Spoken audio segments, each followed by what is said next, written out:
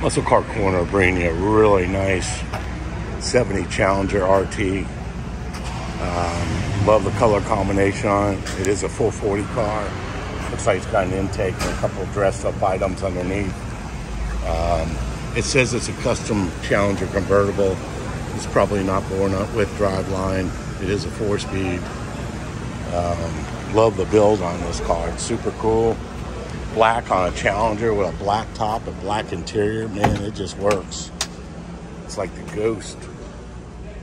The original 8-track still in there. I love it. That's cool. It is a 4-speed. It smells like original interior. It smells funky in here, like sweat. Like old funky socks. But it's got an original VIN tag on it. It's been painted around. That's a good sign. Man, I like this car. It's super cool. Nice build.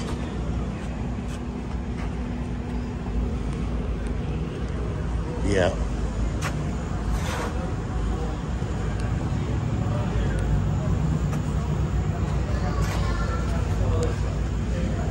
Somebody had an old 318 Challenger convertible and they just made it into this, but I like the way they were thinking with this.